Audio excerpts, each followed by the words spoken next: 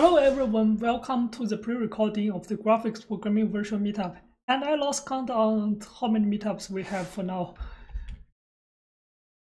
The topic today is retracing the next week books, chapter 7 to 10. And we will finish this book today. Next time we will start to talk about the next book, retracing the rest of your life. The topic today is first we will introduce the rectangle shapes and then add some light to the scene.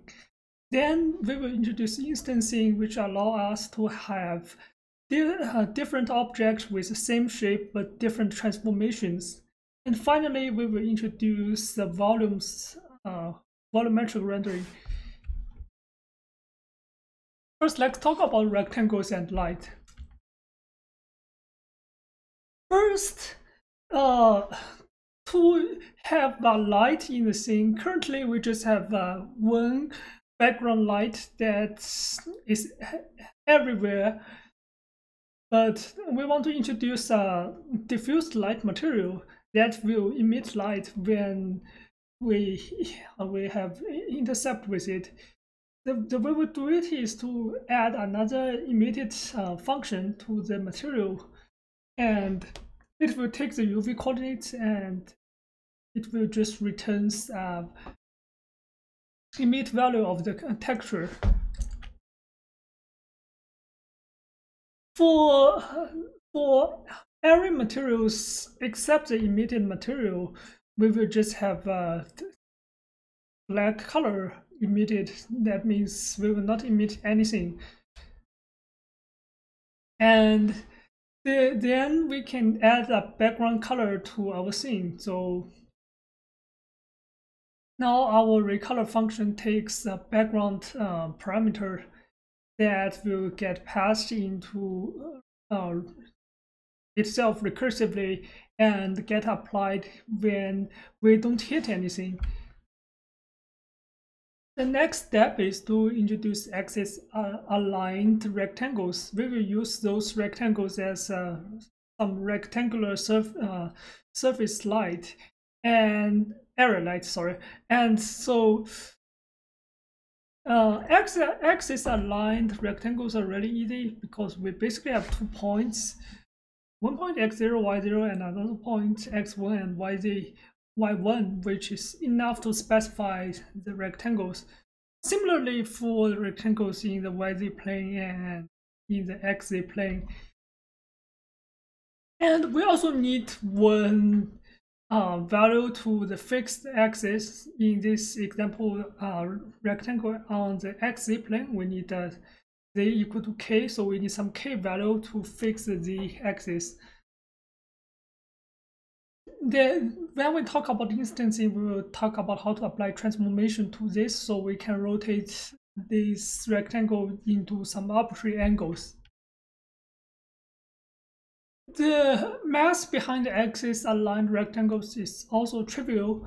First, we just have a t calculated by on the z-axis because the z-axis is already fixed. So by the equation of Ray, we can get t is equal to z minus az divided by b. And then we just apply the Ray equation, Ray function to x and y to get xy coordinates. And for the xy rectangle class, which is inherent from hittable, we will do exactly that. And for the bounding box, we will just use the bounding box of the shape, and for the z-axis, we will just have a really small offset to make this actually a box. And finally, for the hit function, we will just do the above math. And notice we need x in the range of from x0 to x1 and y in the range of from y0 to y1 if we actually want to intersect. Otherwise, we just miss the rectangle. Next step is we need to turn in these rectangles into a light. What we do is to apply some diffuse light material to the rectangle, and we add it to the previous scene, so we get this picture. We can make different shapes into lights. For example, we can also make sphere into a light and have this thing. So basically, we can turn arbitrary shapes into area lights this way. And for XZ rectangle and YZ rectangle, it's similar way to code up. And for the here function, it's just a lot of code duplication to do almost the same thing. Now let's code another thing called canal box, which is a famous thing in computer graphics, which we just have different walls that we coded by axis aligned rectangles with red, white, and green materials, and a light on the top of the room. And we also have some other parameters set up. So finally, we will have this canal box thing. And this canal box is really noisy because light is small on top of it. In the book 3, when we talk about important sampling, we will try to address this issue by not sacrificing too much of the performance, unlike just increasing the sample size. And for the box, because in the current canal boxing, we miss the 2 boxes in the middle. For the box, we just need 6 axis aligned rectangles in the 3 different axes. And then we can just add the box to the scene. And we will have this image. Now, the real canal box will have those boxes rotated in some degree, and that is the topic we will talk about next.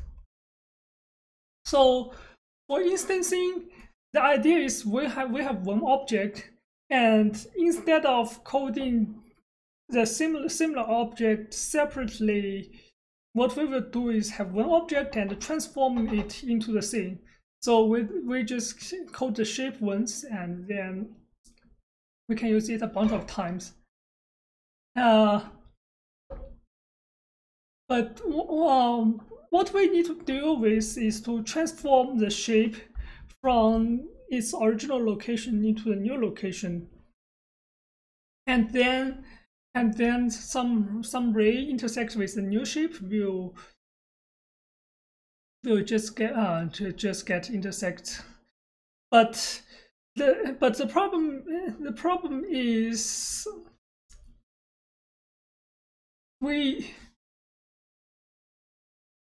it is hard to transform the whole shape, because the shape we are dealing with really trivial objects such as spheres and cubes, but we can deal with quite complicated object, and it's really hard to transform the whole shape.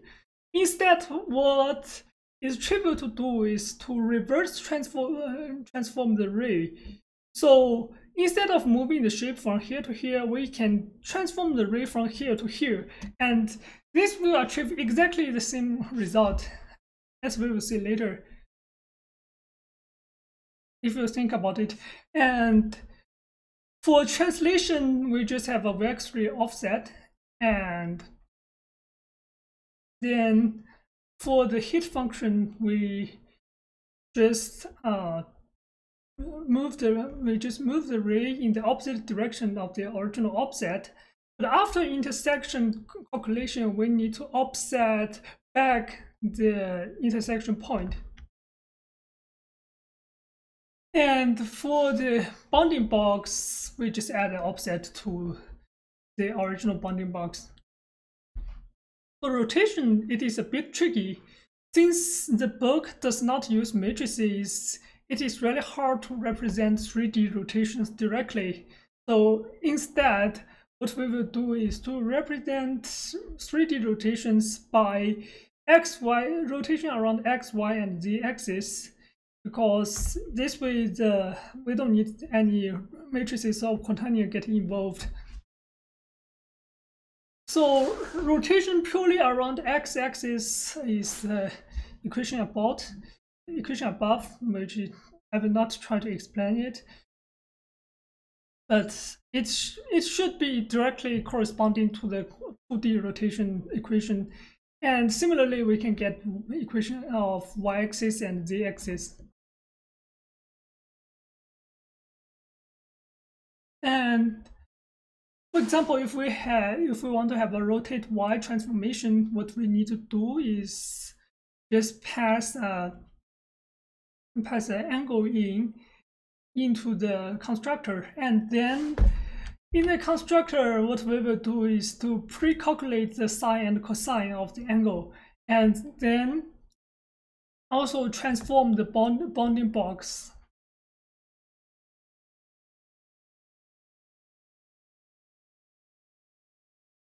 And finally, in the heat function, we will just do the math we showed above. After we have done that, we can add rotate y to the box, and then we will have this thing with two rotated boxes. And then the next topic to talk about is volumetric rendering. So volumetric rendering can also be really tricky because on face value it is totally different from any kind of solid shapes. So in volumetric rendering, we have a surface that the ray can pass through, but inside the surface, our ray can get scattered somehow into different directions by some probability. So one easy way to implement that is to say that for a small distance L, that there are certain probability that this ray will scatter. And the simplest kind of material is just constant distance, so constant density. So we will in this case, the probability of scattering is just some constancy times the distance. And we will calculate this by a constant medium shape that takes underlying shape as its boundary, also a density, and texture is used for what kind of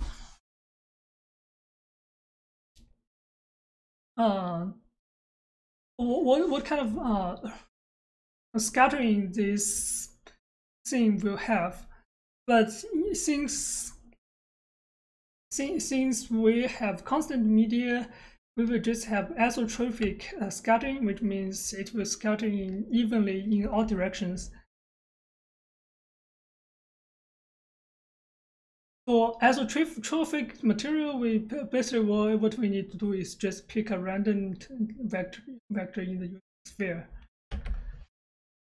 And the heat function of the constant media is a little bit tricky. What we first need to do is to make sure the ray can intersect with the boundary, because if it's not, then we will then there are no way we will get any scattering at all. Otherwise, we will see if the ray will intersect with the boundary again, because we want this ray to penetrate this boundary.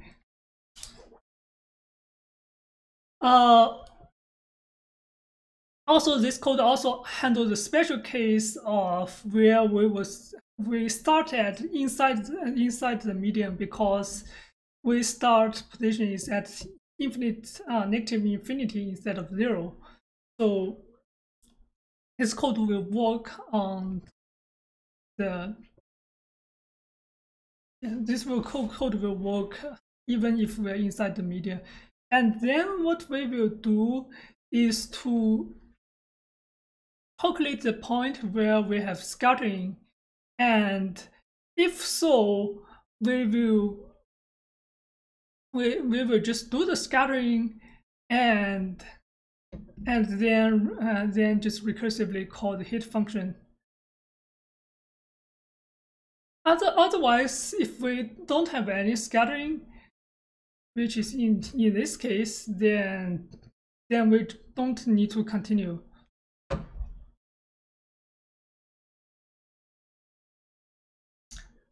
As a result, we can have this thing where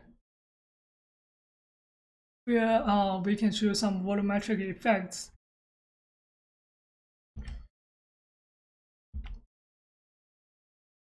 Also, I missed a few slides. The first is we will have the constant density for the previous corner box thing, where we apply the constant density, constant media to all the shapes, and we will have this, and apply all the previous features we add to our ray tracer. We can have this final thing. Thank you.